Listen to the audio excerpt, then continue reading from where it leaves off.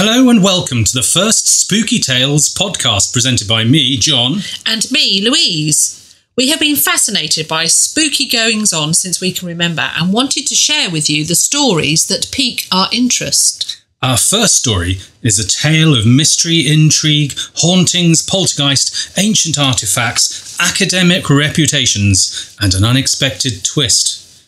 It's the spooky tale of the Hexham Heads.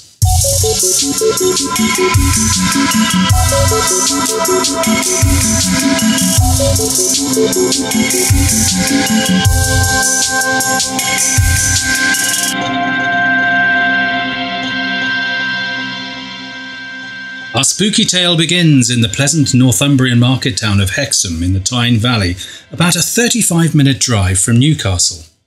On an early summer's day in 1971, Colin Robson, then aged 11, was clearing weeds in the back garden of their semi-detached home of No. 3 Reed Avenue.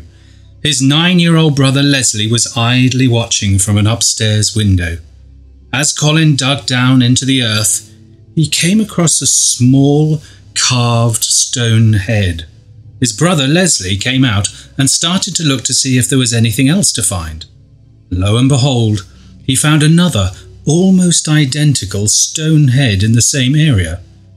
Both were strangely dense and heavy, and when cleaned, it could be seen that each head had distinctive features. Okay.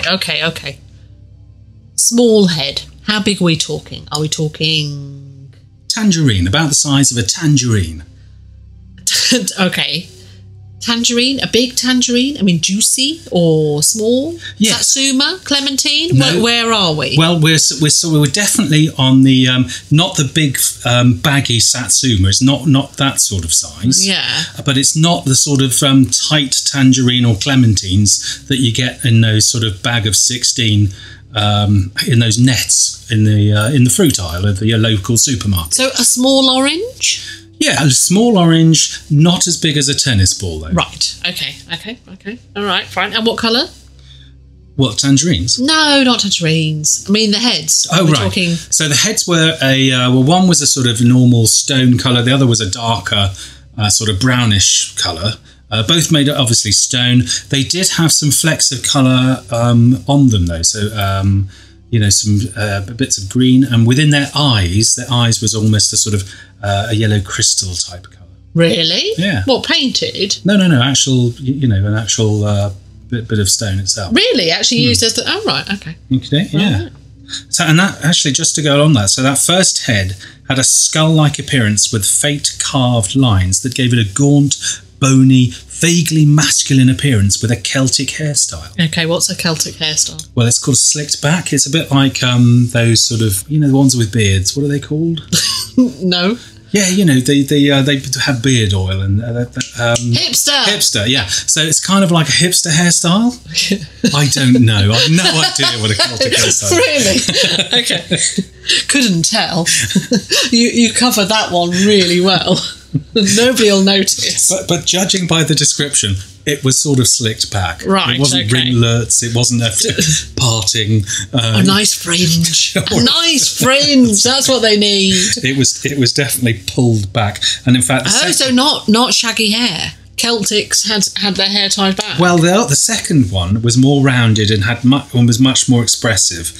Features were of an old and formidable woman with a beaked nose, and her hair was combed severely backwards into a bun. So her hair was a bit more shaggy. But I don't think... No, not shaggy. It was combed severely backwards. Well, that's what I mean. If you'd taken it... I see. So it needed to be... And for instance, she'd shaken her head. Like my good self. Yes, it would have been a bit more... Yeah, but the other one, the gaunt, bony, vaguely masculine one, there's no man bun on that one. No.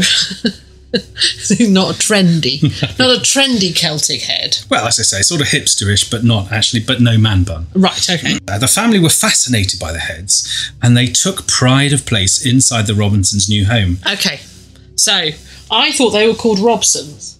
Oh, did I say Robinsons? Yes. Now, that comes down to some family friends, doesn't it? I've written that because of that. So it's Colin Robson, and Yes. then no, it's Robinsons. Colin and Leslie Robson. Yeah, so it's not Robinson. I've misput that. Okay. Right. We'll get the names Yes, sorted, because absolutely. names are important in this. They really are. Actually, at this point, there's an intriguing coincidence. Okay. Well, What's that? Not long before he found the stone head in the back garden, at his primary school, he took part in a competition and made a clay head of similar size to those found in the back garden. It wasn't a plaster of Paris No? head. Well, it was, but it was obviously started with a clay mould, and then you put plaster of Paris on top of that. What is plaster of Paris? It's a plaster, and it's probably from Paris. Oh, right, okay. I expect it originated in Paris. I don't think you have to go to Paris to get it. Gay Paris. Plaster de Paris. Yeah, it's okay. Right. Anyway, so the master said, "Oh, that's ugly, and it should have a proper neck," Oh, which is an odd thing to say. I think. yes. The master of the primary school. Quite a posh primary school. The teacher, yes. Yes. I got a bit carried away there. Old school. Old school. The master said, "That's ugly. Should have a proper neck." They need a proper neck. It's Celtic head after all. Let's not go to that school. No, we didn't know that, obviously. So the next morning, the family awoke to find that the heads had turned to face the direction from where they were discovered. Ooh, okay, that's a bit spooky. Yes, and on subsequent nights, when they moved the head again to different positions, they'd wake up in the morning and find again that the heads had moved. And on one occasion, Leslie's sister had placed it to right to the other end of the bed. Yeah. And in the morning, it had gone all the way down to the bottom. It was under the bed, all the way to the bottom under the bed, facing the direction of where they were Oh, discovered. dear me, that's a bit, yeah, okay. Yes. Oh. In addition to this, there were further strange happenings. Glass was found shattered across a mattress. A mirror was smashed into a frying pan, and glass jumped out of photo frames. Lights, TV turned on and off randomly, and there was the sound of a baby crying in the garden. When there was no baby. Otherwise, that's not that spooky. Yes, well, that's right. Yes, and it would be bad parenting if there was just happened to be a baby in the Unless in you, the garden. unless you're giving it some fresh air. Well- and it's sleeping outside in the fresh air. Oh, it's a good thing that. I'm not sure that's strictly true if you're just leaving it sleeping outside in the fresh No, air. for a nice bit of fresh air. It should be kept inside all the wasn't time. there was a woman who said this, and it was she had no qualifications whatsoever, did she? And she just said yes, put your baby out on the balcony. Well, I think we're going down a road we do not want to go down. Okay, yes. Well, Talking about me with my childcare. exactly, all your qualifications in childcare. We've successfully raised one child and 3 cats. You're right. Let's move on. So so a few days after the discovery, their next door neighbour Nellie Dodd had a visit in the night. I say, lucky Nellie. Well, let's find out if it was lucky or not. So, Nellie's Great names in this. They are Nellie. very excellent. Nellie's sons Brian and Trevor and her daughter Marie, were in their bunk beds, where one accused the other of pulling their hair. Ooh, And then Marie began to feel a bit unwell. oh dear. So to settle them, Nellie got into the bunk bed and started to fall asleep. And when she felt a malevolent presence in the bedroom. Ooh. Then she started to feel something pull at her. Oh dear. Opening her eyes, she saw what was described as half man, half sheep lurking in the bedroom. Whoa. We cannot move from that. Well, Half man, half sheep. that's right. It was lurking in the bedroom and then started to come at her on all fours. What The half man, half sheep. And it brushed her leg as it went past and then took off bounding down the stairs before disappearing out the front door. Half man, half sheep. That's right. Nellie screamed for her husband as soon as it had gone past her, and although he came straight away and he went the same way that the half man, half sheep did, he did not see it. You don't seem to be responding to the half man, half sheep. Yes, that's right. It was a body of a man and the head of a sheep. Oh! A were-sheep. Oh, were sheep. Oh, that's so weird. That is so weird. Well, in fact, Are you sure it was? Well, it was also said to have been the body of a sheep and the head of a man. I'm not sure which is weirder, to be honest. I think it's the first one. No. The head of a sheep going, meh! No, surely it's the body of a sheep. Probably a bit more aggressive if it was a... No, the body of a sheep and a man going, hello? All right, Nelly? The sheep. Oh, see, that is worse, isn't it? That is worse. Yes, no, I'm oh my God, a were-sheep. I've never heard of a were-sheep. There is a film called The Black Sheep, and that's a horror film. I think it's a comedy horror film because it's about were-sheep and about these sheep. I think they come from outer space, or could be getting that mixed up with Llamageddon. Llamageddon? Yes. But anyway, they basically turn... Because I like knitting. Both of those sound great. That's right. Well, they bite people, and the sheep or the llama. The sheep do. The sheep right. get nasty. They rogue sheep. This person sort of rearing sheep, which genetically experimenting on them, and they turned bad. Bad. Very good. And they had to repeat it. Didn't pick up on it. And then they bit people, who then turned into were sheep. Ooh, they were bad sheep. I've got you there. What's the time with the bad sheep? Yeah. But it's and not. What was the other one? The llama drama. No, Llamageddon. Llama drama. Did you get that? Oh no, I didn't. So it's not as mad as it sounds, though, because yeah, no, it is. Can we just agree? It is actually as mad as it sounds. Having a were-sheep run through your house. Yeah, okay, fair enough. Oh, that's giving me the shivers. Oh, that really has. Chased by the llama, the llamas from space. Yeah. Anyway, so. Well, you see, across the road was an abattoir, and that had been said to have been haunted by ghostly sheep beasts. Sheep beasts? Yes. So which I don't want to live on that road. Could be a were-sheep, couldn't it? That sounds like a were-sheep, a sheep beast. Yes. Yes. So it is weird, you're right, but there is, some sort of precedence for it. Right. I would want to move away from that road, I'm thinking, opposite an abattoir with sheep beasts. Yes, well... not in the desirable area, is it? It's funny you should say that, but because actually they did move away very shortly after that. Really don't believe that. However, although the reports said, yes, it was because they could no longer live there due to the were-sheep. And the sheep beasts. Yeah, and the sheep beasts. The daughter years later said that a major factor was actually that the house was too small for the 8 of them. The 8 of them? That's right, and the council agreed. Yes. So as soon as there was another more spacious house became available, they were off. What happened next with the Heads? Well, the Robson family from 3 Reed Avenue took the Heads to the Hexham Abbey, where they gave them to the verger. Well, he hadn't a clue what to do with them, so he gave them to one of the guides at the Hexham Abbey, a lady called Betty Gibson. Now, she was a keen archaeology student studying at a night class with Professor Richard Bailey. Now, he took a look and thought that they were probably Celtic. So is that the first time that they've been looked at by anybody? Or someone who knew roughly what they were talking about, yes. Okay. So Betty had them in her house for 2 weeks, sat on the dresser, and nothing had happened. Nothing spooky, nada.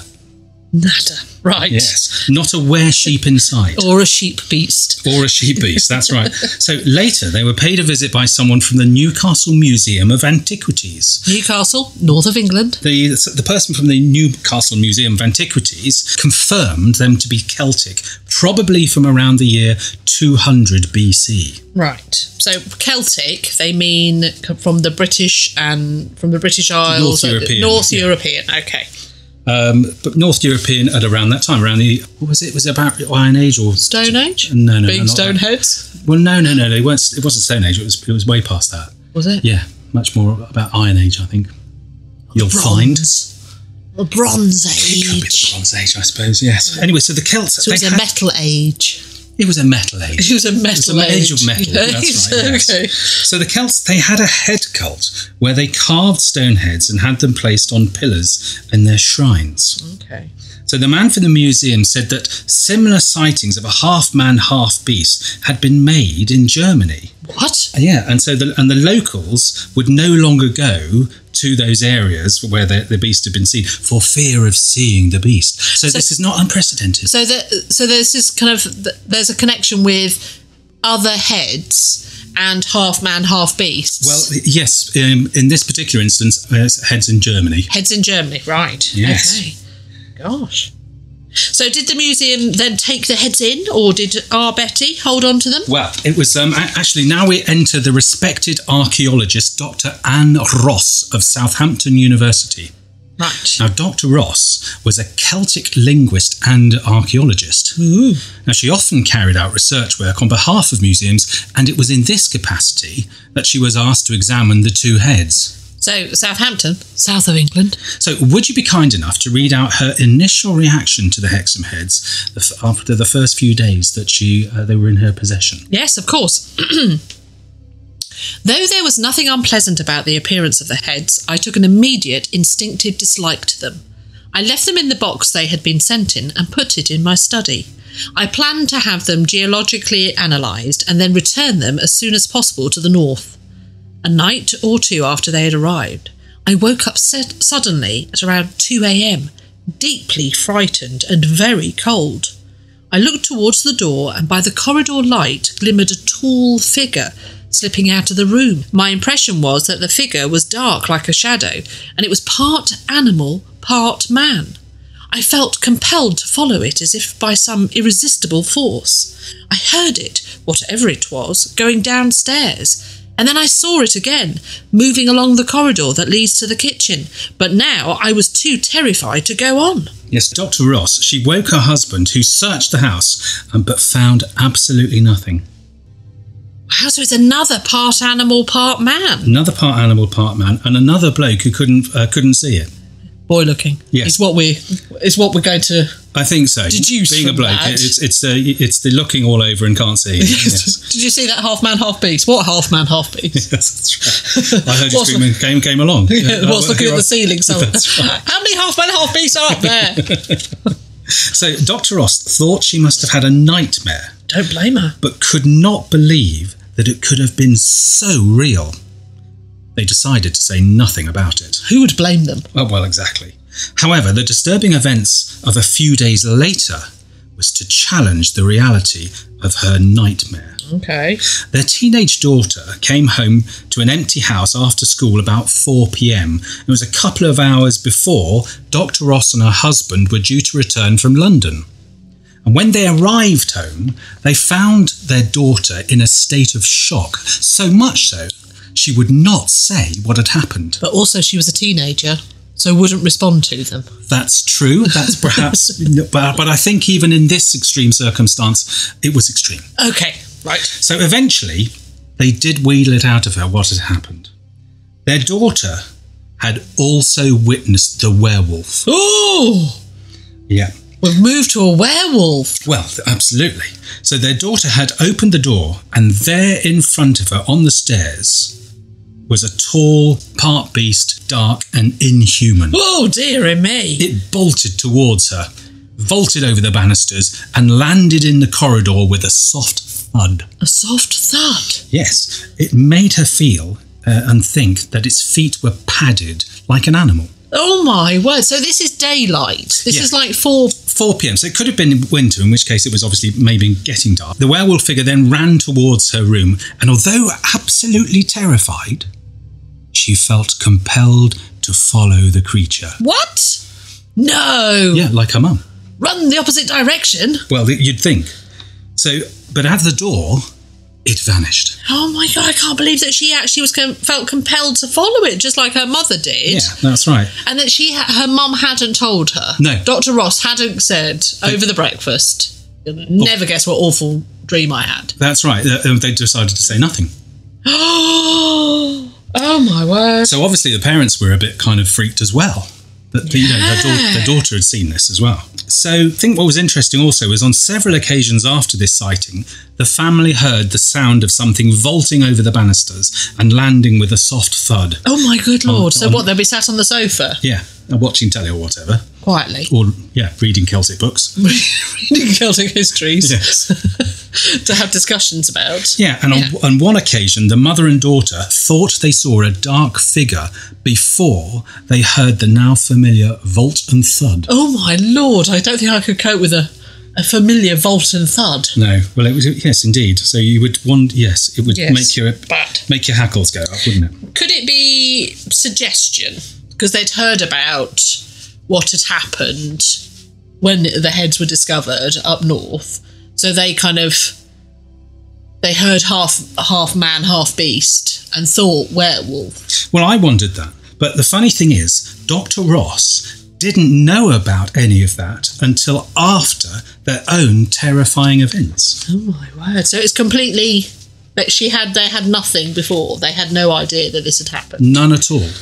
Did anyone else experience similar events to the Ross family and the other families from the north? Mead Avenue. Well, not everyone. As we heard earlier, nothing happened to Betty, the archaeology student, and she'd looked after the heads before Dr. Ross had them. Oh, right, yes. Also, a colleague of Dr. Ross, Professor Hodson, he'd had them in his possession at Southampton University for a couple of years, and there wasn't even a weremouse. No, not even a weremouse. Weremouse. Yes, nothing at all. Little tiny.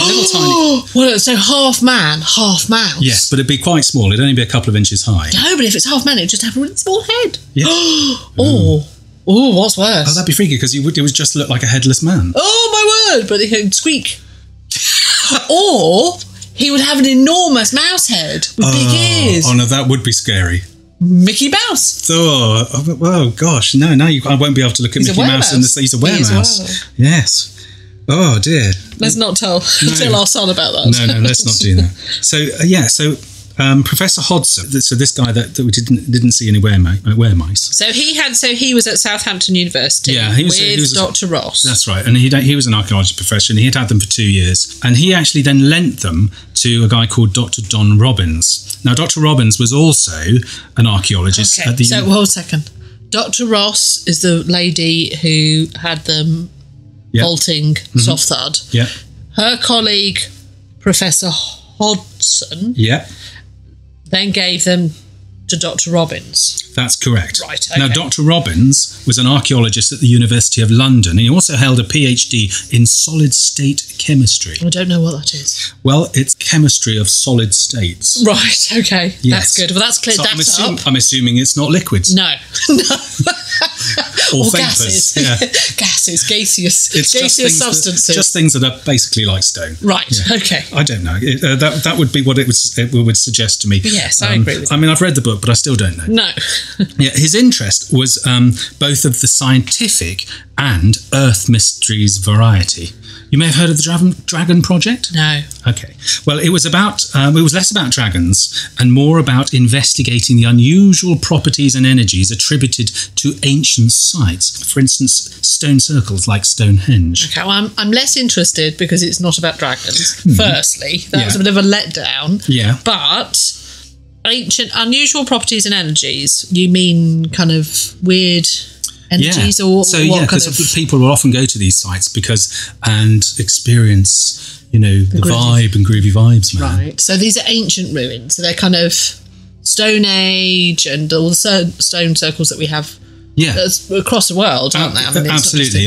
But particularly, I guess, in Northern Europe, there's a Stonehenge in the south, in Wiltshire, and Avebury, which is nearby, another massive stone circle. There's all the Cornish sites. There are Cornish sites of stones and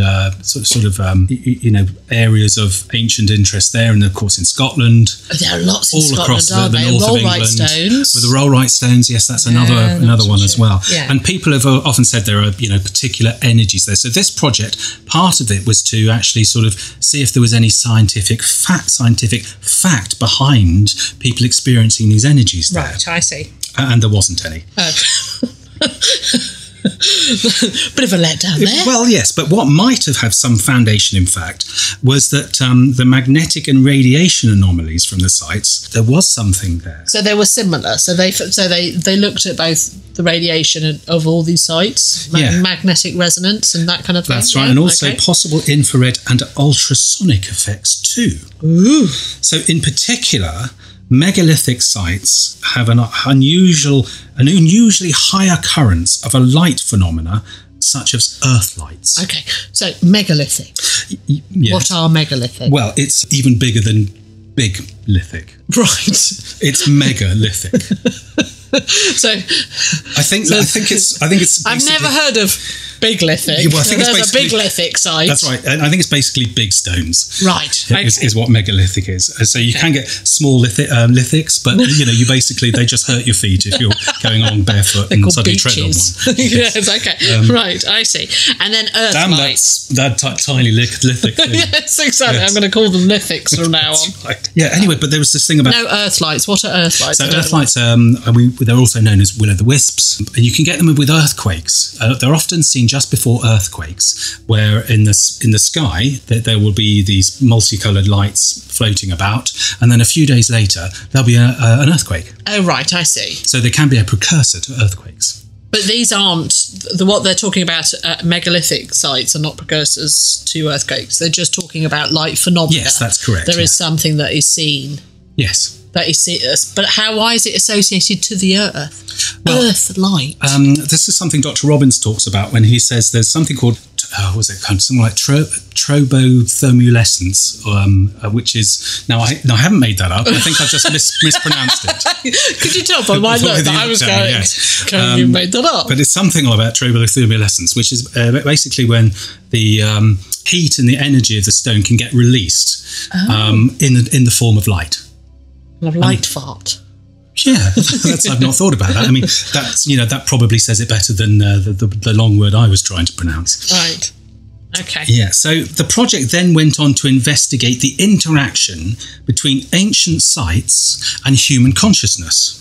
Right. So yes, I'll go on to explain. So this was done by inviting people to sleep in these selected ancient sites, and then waking them up when they were in REM sleep. So that's the bit where you're starting to dream. Your eyelids are fluttering. Yeah. It's about every 90 minutes. God, that's just when you don't want to be woken up, isn't it? Well, when yes. You're really groggy. So they had a volunteer who had to stay awake, and then when he saw their eyes going, prod them, and with a tape recorder, they'd have to tell the volunteer what it was that they were dreaming about. Oh, nightmare. So what they were hoping to find was some connection between the sight and the dreams, including any physical attributes. So, for example, if it had already been recorded that the sites that had high sort of amounts of background radiation had been able to trigger vivid hallucinations in some subjects. So they were looking for any effects, such as a memory field in magico-religious sites that might also be picked up by the dreaming mind. Now, you're giving me that look again. So it's for... Right, let's slow... So we're going to have to... Does this have anything to do with the heads? Yes, because they're well, yes, it does. Yes. Okay, right. Okay, that was my first question, because I did get lost, a little bit lost. It does, because so people are asleep, and what they're thinking is the earth or the stones. Well, the sites itself, they were imbued with this kind of ritual. Ancient energy, that's right. And so if you imagine, for example, you go into a church and there's a real sense of calm and worship there, isn't there? If you go into an old cathedral or an old church, right, and it's almost as if that reverence has been built into the stone and reflected into the stone. So if you sort of take that concept and sort of take it to these ancient sites where people obviously built these things for some reason, and then did probably did rituals at these sites. And so is there any memory left at these sites? So why were they doing the sleep? Was that they were thinking that the dream, that they would be able to connect to it? Oh, right. And what to see the if memory of the built into the site itself. And so would it be that if there were lots of people having a similar dream, they would say, well, it was something to do with the site. That's right. And if they got similar... There were lots of people dreaming that it was cold and wet. That's right. But if they were dreaming of certain symbols or certain types of things happening there even... So that the dream was kind of imbued in the area. Yes. I see. Okay. Yeah. So that was a much better way of saying it, actually. That's rather than this magico-religious thing that I came up with. No, that's anyway, so I do digress here.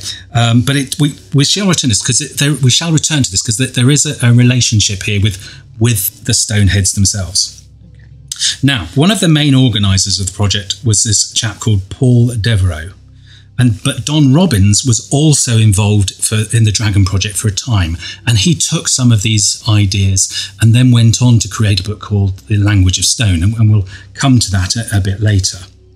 So Don Robbins, he took an instant wariness to one of the heads, and that was the hag head, so the one with the hair scraped back into a bun. Right. And the sort of beaked nose. Isn't that weird? Because I always think hag, I think scraggy hair. Mm-hmm. Like, ah! Yeah. I'm doing a hag impression. Very good impression, yes. Although I'm young and beautiful, and so therefore look nothing like a hag. Well, absolutely. Yeah. But he felt that particular head, it made him feel very uneasy. Yeah. So he takes them back to his home in London and places them in various places. He doesn't really know what to do with them. He puts them at the end of the garden, he puts them in the garden shed, and eventually he actually places them in his study. Right. Now, nothing's actually happened at this point apart from him feeling uneasy about the hag head. So they've not moved, he hasn't seen a were-she? Nope, nothing like that at all. Sheep-beast, were-mouse, nothing? No, just a sense of unease. Right. So one day he makes a bold move, and just before he goes out to return a book back to the library... I say, he's a one, isn't he? That's right, yes. Well, he wanted to make sure, no fees. No fees, no late fees. Late fees. So he dares the heads to show him what they could do when he returns. Wow. Yes. That was bold. It was. So he sets off, and he was wondering, what have I done? Yeah. So he sets off, and then not long down the street, he realises he's actually forgotten the library book that was meant to be taken back. No. Well, we've all nightmare. done that. Yeah. We've all done that. So he has to go back, otherwise his trip's useless. Yes, to there's get the nothing worse than getting to the library and where's the library book? Oh, dearie me. Where's the library book? Is it on the boat? It was in the study. Yeah. With the heads. With the heads. That he's just goaded. Yes, that's correct. So he has to go back and now. So now an old Edwardian residence. So it's the about late 1800s, late 19th century, hundreds, isn't it? Like 1800s, early 1900s. Yeah. And he and the house is normally quite drafty. The windows, they've got gaps in them and so on. Yeah. It's a blustery day. So before he'd left, there was sort of the curtains were moving a bit because of the wind, and it was all a bit drafty. So when he goes in, yes, none of that. No. All he has, all he can feel, is just an electric tingling silence. Ooh. And as he went up the stairs to the study, yes, the atmosphere became denser and denser and more menacing. Yeah. And it seemed to be emanating from the hag head. He didn't like the hag. He really didn't. Anyway, he grabbed the books and swiftly left. Yes. And upon his return later that day, yes, the atmosphere had returned to normal. The wind, the windows were rattling away. That's right. Yes. And this is just him just really freaking himself out, isn't it? He's just having a moment there. I think so, probably. Yes, he was obviously pretty susceptible. So a bit like myself, really. If I can get freaked out by walking down the stairs and going downstairs in the middle of the night. Yeah, I do that. So I think he got himself into that sort of state. Yes.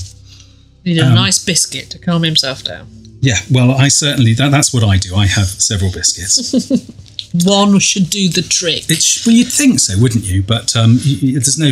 You need more to help with the glass of milk. Right, yes, okay. Yeah. Anyway, another person who was affected by the heads was Priscilla the cleaner. Priscilla the cleaner. Yes. Not Priscilla, Queen of the Desert, or whatever that film was. No, so yes, it was actually her job title as opposed to, being a cleaner was. Queen of the Desert. Wow. So she wasn't sort of called Priscilla the cleaner, as in sort of... God, that was her, her she was a cleaner. Her name given. Yes. She was a cleaner called Priscilla. Domestic... What's they called now? Domestic technicians? Yes. Yeah, okay. So she came into contact with the heads while they were being kept at Southampton University. Okay. Now, when Priscilla was cleaning in the room where they were kept, she had the distinct impression that she was being watched, even though she knew there was nobody there in the building. It's like those creepy photos, isn't it? The eyes seem to follow you. Well, in fact, it said that the hag head had a similar thing. If it's placed in a certain position, the eyes would follow, as though they were looking at you. Yes, that's right. And that was Dr. Robbins. That actually, the guy. It's no wonder. Dr. Robbins. Yes, Dr. Don Robbins. Oh, Don the guy Robbins. we were just talking about. Sorry, I had Dr. Ross in my head. Yeah, no, it's easily done. So when she cleaned the cabinet in which the heads were kept, this is Priscilla the cleaner. Yeah, she felt cold and shivery and uneasy and rushed to finish the cleaning so she could get home. And it wasn't like her to feel this way at all. And on the way home in the car, she could not shake the feeling of the heaviness and that her thoughts were not her own. Ooh. And later that night, she fell asleep in the armchair. She was tired. She was tired, and her husband and daughter, in fact, they'd already gone to bed. No, nice. Just obviously left her in the armchair. Yeah. Yeah. So when she woke, she was woken by a cry from her daughter. Ooh. And there, in front of her, was a huge werewolf standing on two legs, staring at her with its cold, dead yellow eyes. Oh, my word. Her daughter had seen the creature also. Really? And she'd cried out in terror, and that's what woke her up. So the beast then took off, jumped through an open window, landing with a soft thud in the back garden. A soft thud again. Vanishing into the night. Oh, my word. The family, believe it or not, moved house soon after. God, not surprised. Yes, perturbed by what they'd seen. Oh, did they declare that on the survey? I wonder, Priscilla. I expect so, yes. You have to do these things these days. So in answer to your question, which was, did other people see spooky stuff? Oh, yes, I'd forgotten I'd asked, so but thank you. I had meandered a bit. Yes, some did and some didn't. Right, okay, let's recap. So the heads were discovered by two young boys, Colin and Leslie, in the back garden of 3 Reed Avenue in 1971, up north. Yeah, that was a sort of late May, early June. Right, okay. Ooh, nice weather.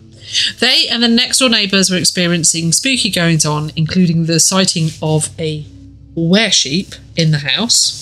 Yeah. The heads were deemed to be Celtic in origin from about 200 BC. Yes, that's right. And it was thought, actually, that the back garden may have been a Celtic shrine at some point in the past. Why was that? Did they find other things? No, but... Well, when they sold the house, on their survey it said, and Celtic shrine. And amphitheatre. But they hadn't found anything to support that evidence either. Oh, right, okay. Right, so Dr.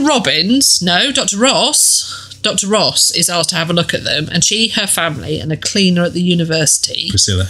Priscilla, plus Dr. Robbins, the other archaeologist. Right, also experienced strange goings-on, although Dr. Robbins was a bit thin, his experience, not wanting to be a bit judgy, but I'm sorry. He gave himself a right fright. But anyway, this time it was with a werewolf, not a were-sheep. That's right. Yes. Yeah. I think they're both quite frightening. They are. Yes. I don't know. If you had to flip a coin as to which one you'd probably have the were-sheep over the werewolf. Yeah. Okay. Yeah. But, if I had to make that choice... It's a tricky one, I wouldn't want to be in that situation, to be honest. So, yeah, the thing is... Yes. It was then that something really strange happened. Right? What? I can't believe anything stranger could have happened. Stranger than a were-sheep. Well, we are really reaching, but okay. But a certain Desmond Craigie from Hexham, who was a lorry driver at the time, claimed that he had made them as toys for his daughter in the 1950s when he and his family lived at number 3 Reed Avenue. But what? That's right. What?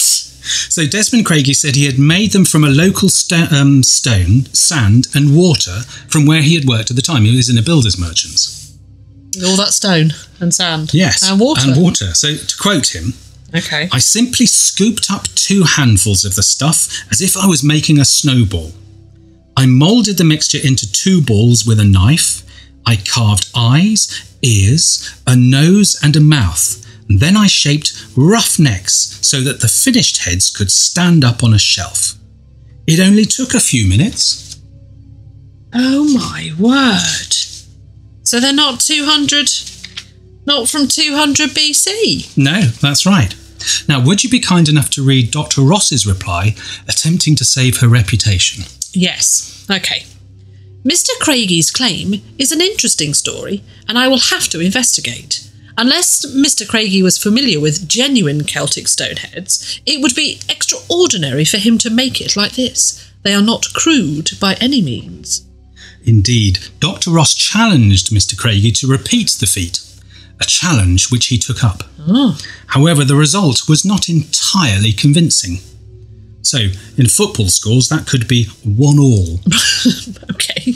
Well, not just football, could be hockey. It could be hockey. Well, Yes. yeah, it could be numerous things. Indeed. So the initial analysis of the heads, because Dr. Ross, when she had them, she got an initial analysis done of the heads themselves, a sort of geophysical analysis. Well, she did say she was going to, didn't she? Yes. And it confirmed that the heads were probably ancient. Right. So older than 1950. Yes, very much so. Being ancient, way back when. But then wouldn't it... How could they say how old stone is? Because if you use local stone, sand and water, why would that show an age at all, really? Surely. Well, it'd be the composition so it'd be actually the sort of more of the composition of the stone heads themselves, as opposed to sort of physically dating the heads by you can't do obviously radiocarbon dating or anything like that. And didn't you say they had like other stones and bits of things in them as well, like the yellow eyes and stuff? Yes, but it's so that'd be one way of the way they would look at that. Obviously, another way for stone to date stone is finding things in context around with them, but they didn't have that. Right, so it would be more on a sort of a compositional analysis. Okay.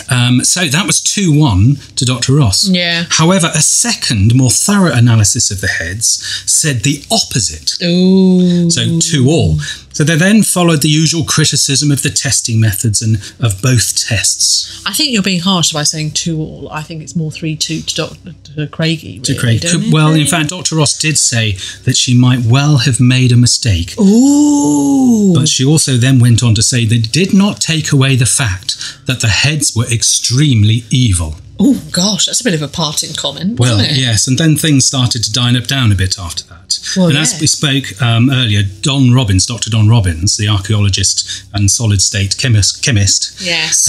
he had borrowed the heads from Dr. Hodgson from Southampton University. Right. But because of the experiences he was having and the fact that he was a bit nesh, he was keen to get rid of them. Right. This Don Robbins is a bit nesh. That's Yes. right. By nesh, you mean easily frightened and wound himself up into a tremendous state. Yes, right. very much myself. Yes. So enter the astrologer, Frank Hyde, astrologer, not astronomer. So this is the guy who does star charts. Okay. I've never heard of him. Is he well known? No. Oh, right. Well, he is in this context, but it's not like he's in the Daily Mail. He wasn't in the paper. Yeah, that's right. He heard Mr. Robbins was looking to offload the heads. And What, in the pub? he was bemoaning over a pie. I've got these heads I want to get rid of. I know someone who wants to get rid of 2 Celtic heads, if you're interested. Right, okay. Yeah, so he'd heard about it and offered his services. So that, so Don Robbins was keen to get rid of them. So he took them over to Frank's home, Right. which was on the other side of London, and was very pleased to leave them with him after Frank had performed 1 or 2 dowsing experiments. Dowsing. Now, dowsing is... now, Frank had done 2 different sort of dowsing experiments. One was... Dowsing. What is dowsing? Well, I'm just about to explain. Okay. So one was with a pendulum. Dowsing. Sorry, I just keep saying So you have a pendulum. It can be sort of a bit of string with a sort of either... Normally they do it with a sort of crystal or something like that, and wave it about over the object. Right. Or it moves. I don't think they meant to wave about. I think it meant waves about on its own. Right. Oh, I see. So the object causes it to move. Something like that. Okay. The other one is that you get 2 angled metal rods. Well, actually, they don't have to be metal, but 2 rods. Yeah. Okay. Angled. And they again move on their own when you sort of have people use dowsing to find perhaps something in the ground or a water source. Yeah. So you hold them, and they hold them sort of parallel. And then as you're walking along, you're thinking, tell me where water is. Where's the water? Where's the water? And when it comes across some water in the ground, they cross. Ah, I see. So and they cross on their own, obviously. You're not... You don't just go, whoop, here we go. Yeah. Here's a tab. That's right. And you dig down and hopefully you find some water. Right, I see.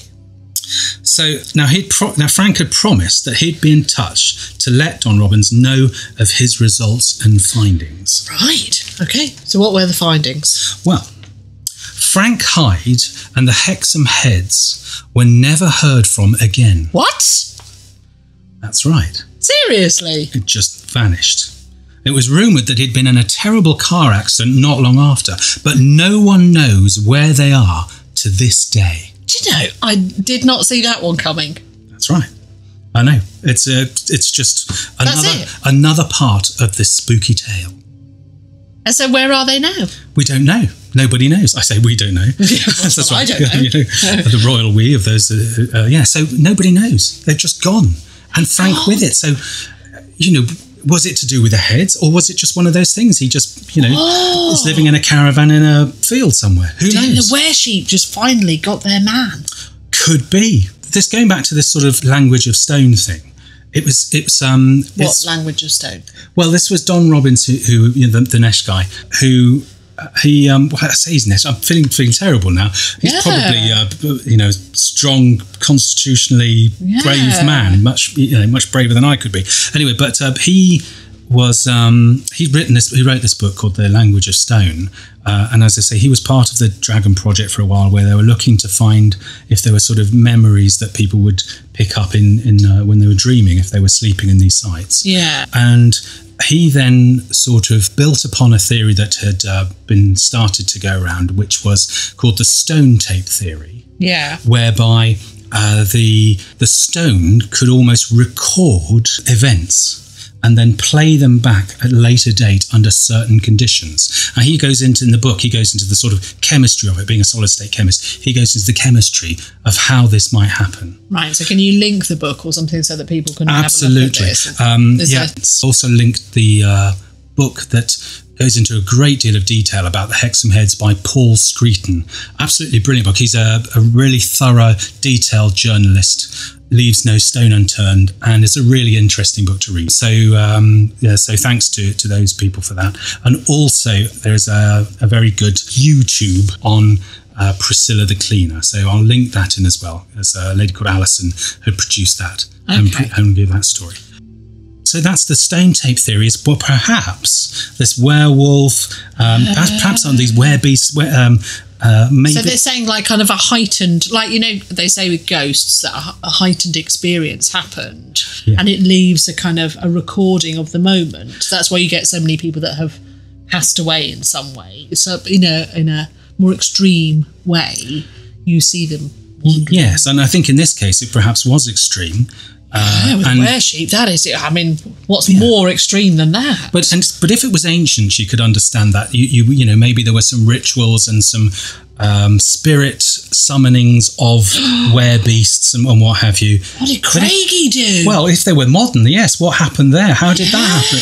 How did that get mixed up? If indeed it has that theory. Yeah. The most famous stone tape theory, example is in York, in the north of England, where in the cellars, a chap was in the cellar and saw a Roman legion march past him. Wow!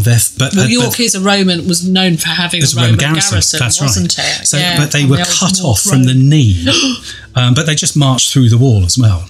Oh my word. But then it was found that the Roman road was actually about 18 inches below where the actual floor of the cellar was. So they would have been walking on the road. That's hence why they couldn't see the... And the Roman road was there? Yes. I couldn't see their sandals. Their Roman sandals. Couldn't see the that's right. Their Roman footwear. Yeah. Oh my word. So that's the stone tape theory. That's the idea is that the stones. But that's not an extreme experience. Well, I don't know. And of course the downfall to it is, of course, wouldn't we be seeing ghosts everywhere? I mean, there's a lot of stone about. Yes. Anyway. That is true. Well, there we go. That was our first episode of the Spooky Tales podcast. Fantastic. I really enjoyed it, and we would love to hear from you if you have any comments. Also, if you've got any of your own spooky tales, please do let us know. How can they contact us? You can email us at thespookytalespodcast, all one word, at gmail.com. So that's the Spooky Tales podcast at gmail.com. Or you can find us on Instagram as...